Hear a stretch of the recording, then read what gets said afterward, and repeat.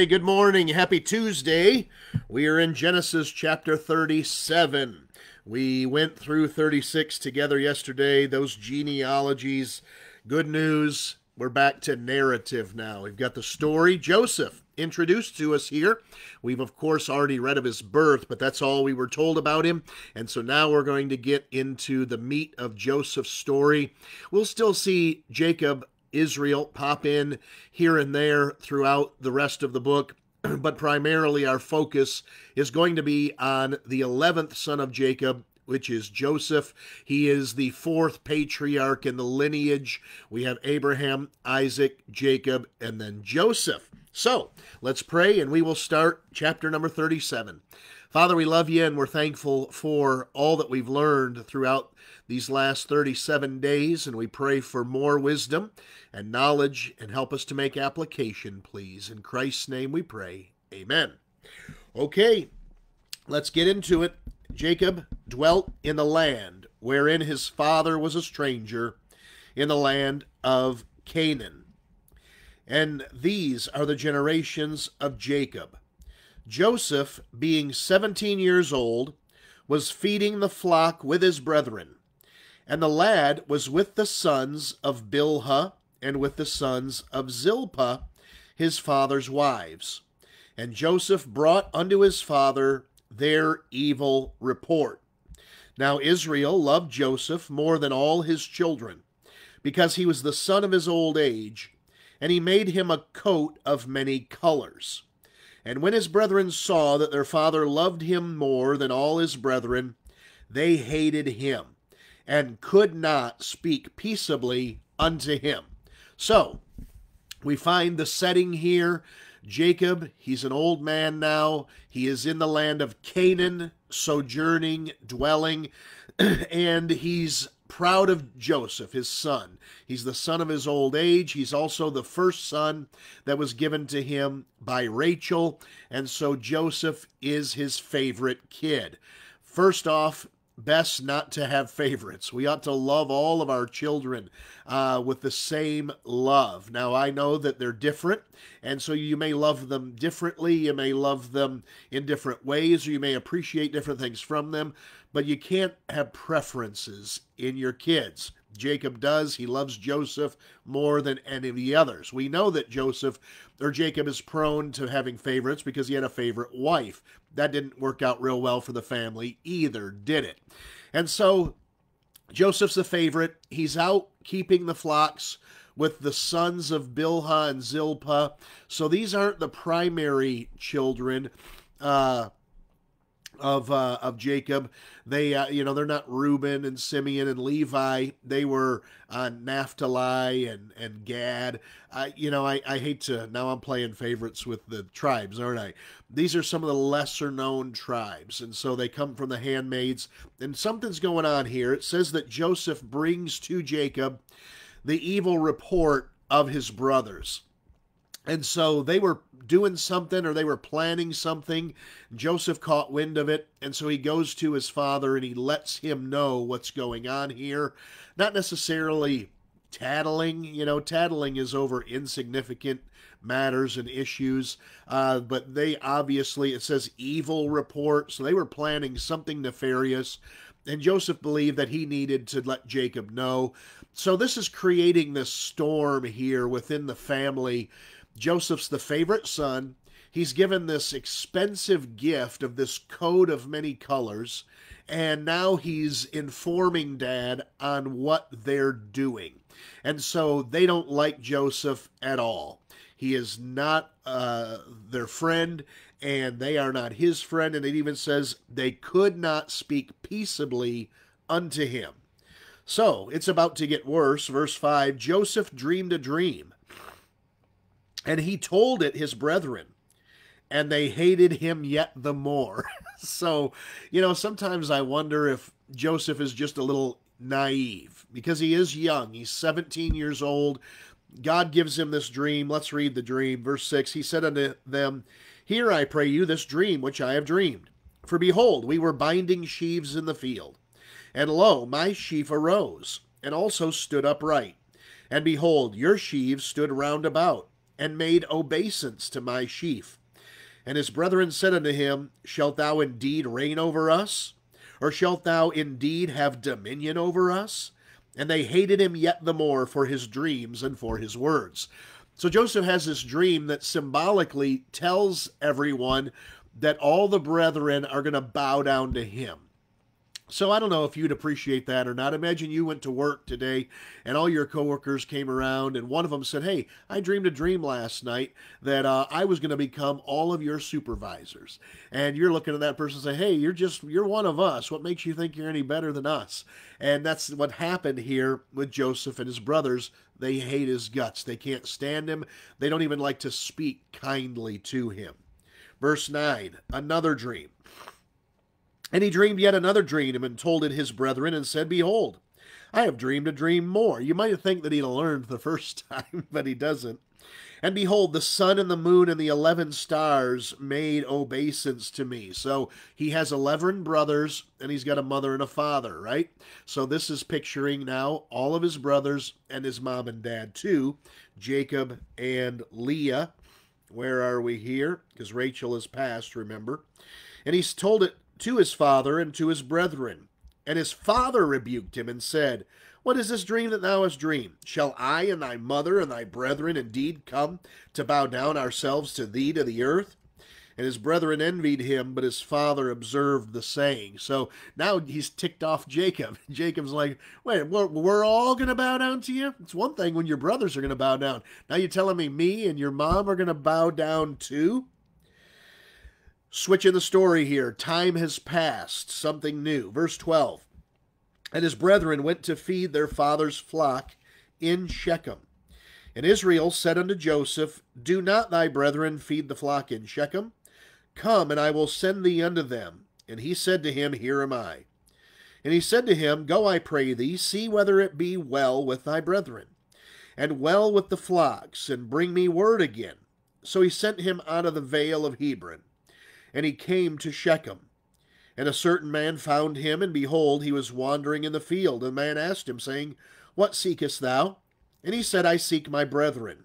Tell me, I pray thee, where they feed their flocks. And the man said, They are departed hence, for I heard them say, Let us go to Dothan. And Joseph went after his brethren, and found them in Dothan. So, time had passed since he explained the dreams to his brother and to Jacob. And he says, Jacob calls him and says, Hey, I want you to go check on your brothers. They're in Shechem. And so he goes to Shechem to check on them, see how they're doing. And he doesn't find them there. But he finds an old man. And he says, Hey, where are my brothers? Did you see them? Yeah, I heard them say they were going down to Dothan. And so Joseph packs up and he starts heading toward Dothan. So I think here there's something, that's not right. Jacob expects the boys to be in Shechem. Instead, they're in Dothan. This could be a part of this evil report we read about earlier in the chapter, how that Jacob's sons don't really do what they tell their father they're going to do. They do what they want to do. They're doing their own thing. And because Joseph is Jacob's favorite, he sort of sets him up as a spy, checking on him, overseeing him, and they don't like that at all. So, verse 18. When they saw him afar off, even before he came near unto them, they conspired against him to slay him. So they're talking about killing Joseph now. They're going to actually take the life of their brother. And they said one to another, look here, Behold, this dreamer cometh. Man, these guys are bitter. They're holding this in their hearts against Joseph, and they're conspiring to kill him. Come now, therefore, and let us slay him, and cast him into some pit. And we will say, Some evil beast hath devoured him, and we shall see what will become of his dreams. So they said, you know what? We're going to kill this boy. We'll tell Dad that a wild animal killed him, and let's see what happens to his dreams after that. In other words, nothing will come of him then, will they? And look here, verse 21. And Reuben heard it. Reuben's the firstborn son of Jacob. He's the oldest. And he delivered him out of their hands and said, let us not kill him. So Reuben's speaking, wisdom here. Hey, what do you guys think you're doing? You're going to kill Joseph? Reuben, the firstborn, he knows he's going to be held accountable by Jacob for what happened. So he's speaking up in Joseph's defense. Reuben said unto them, shed no blood, but cast him into this pit that is in the wilderness, and lay no hand upon him, that he might rid him out of their hands to deliver him to his father again. So he says, hey, let's not kill him. Throw him into this pit. Then he'll be out of our hair. He won't be able to get out, and we can just do what we need to do here without his interference. So again, maybe this plan that they have going on, for whatever reason, whatever they're trying to accomplish or benefit themselves with. And so he's trying to keep Joseph alive so he can get him home alive. And it came to pass, when Joseph was come unto his brethren, that they stripped Joseph out of his coat of many colors that was on him. And they took him and cast him into a pit. And the pit was empty, there was no water in it. So you get the idea that it's a well, right? And they sat down to eat bread, and they lifted up their eyes and looked, and behold, a company of Ishmaelites came from Gilead with their camels, bearing spicery and balm and myrrh, going to carry it down to Egypt. And Judah said unto his brethren, what profit is it if we slay our brother and conceal his blood? Come, let us sell him to the Ishmaelites, and let not our hand be upon him, for he is our brother and our flesh. And his brethren were content. So now Judah speaks up and he says, I'm thinking, look here. Here we've got this band of Ishmaelites. Think gypsies. They're a roving band of slave traders. And Judah says, hey, you know what? Why don't we not kill him? What profit will we have if we kill him? Let's sell him to these guys. I mean, after all, he is our brother. We really shouldn't kill our brother. Let's sell him as a slave, and we'll profit from him. And then we'll tell Dad that a wild beast has got him. And so that's what they do. Verse 28. Then there passed by Midianites, merchantmen, and they drew and lifted up Joseph out of the pit, and sold Joseph to the Ishmaelites for 20 pieces of silver. And they brought Joseph into Egypt. And Reuben returned unto the pit, and behold, Joseph was not in the pit. And he rent his clothes, and he returned unto his brethren, and said, the child is not, and I, whither shall I go? So Reuben goes to his brothers after he finds Joseph's not there anymore, and he says, where did he go? What did you do with Joseph? And he probably fears that they killed him like they said they were going to. The good news is they hadn't killed him, but he's saying, I can't go home now. I can't go home and face Dad and tell him that Joseph is dead. Verse 31. And they took Joseph's coat and killed a kid of the goats and dipped the coat in the blood. And they sent the coat of many colors, and they brought it unto their father and said, this have we found. Know now whether it be thy son's coat or no. And he knew it, and said, it is my son's coat. An evil beast hath devoured him.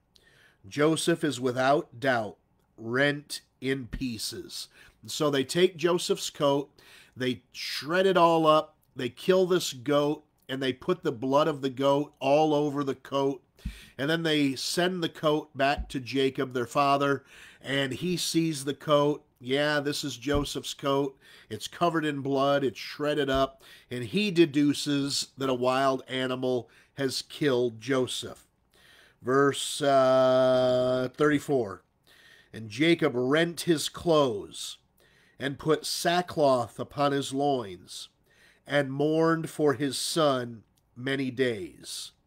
And all his sons and all his daughters rose up to comfort him, but he refused to be comforted.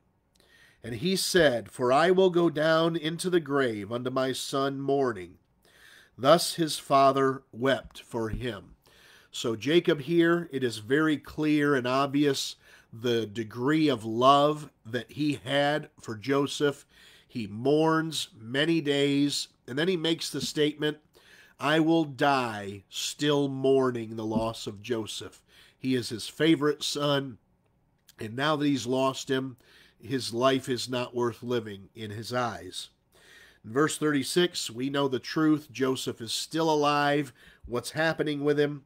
And the Midianites sold him into Egypt unto Potiphar, an officer of Pharaoh's and captain of the guard.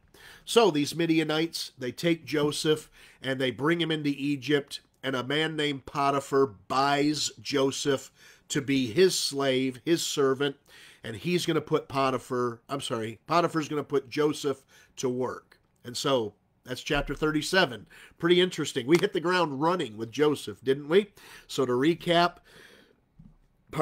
Joseph is the favorite son of Jacob. It's evidenced by this gift of this coat of many colors. His brothers hate him because he's the favorite son.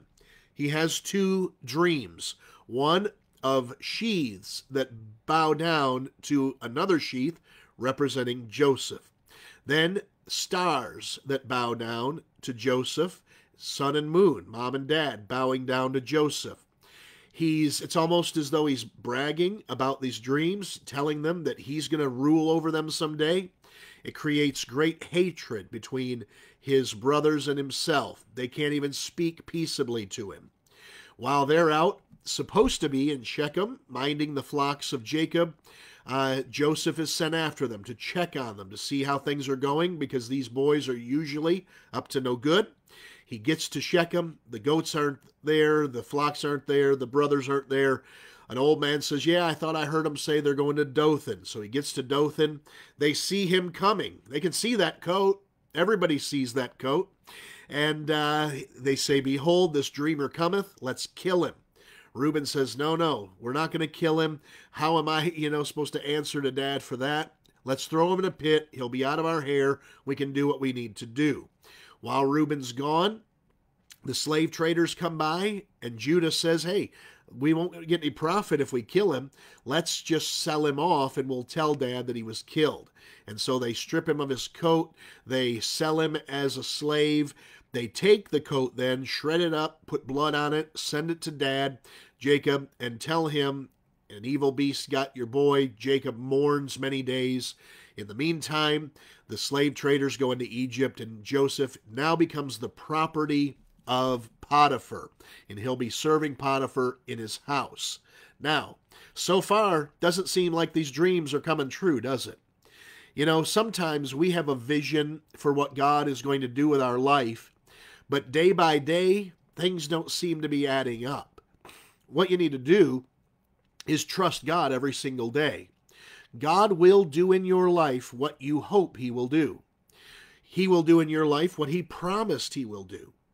He will do in your life what He tells you He will do. But you got to trust Him. I guarantee you, when Joseph was thrown into that pit, he's probably doubting those dreams. When he then becomes sold as a slave, he's doubting those dreams. As he's drug into the nation of Egypt, he's dreading those dreams. And now he's sold again to Potiphar. And he's not thinking that anything is happening like God promised it.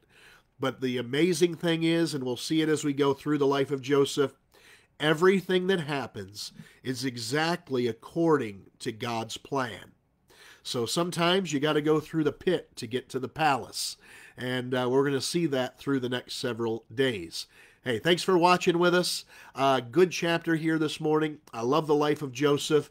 He's one of those guys, you can't find any fault with him.